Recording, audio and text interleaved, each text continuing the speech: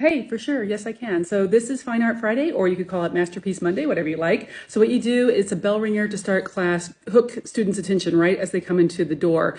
When the passing period is happening, you project the art piece. And so you would have it not up on a screen, but like up on a projection like that. And students come in and they can look at the piece of art. And then I also give them 6 guiding questions to help them focus. So we often have students analyze literature by digging into the texts. This is just a way for them to practice, develop that muscle of giving meaning, sitting and thinking deeply about something. Students really respond well to the artwork, and I also like to think that I am preparing them to be dazzling dates once they get to college or their adult life beyond, because if you can see a work of art or hear a piece of music or look at a film and say something interesting about it, that makes you a more interesting person.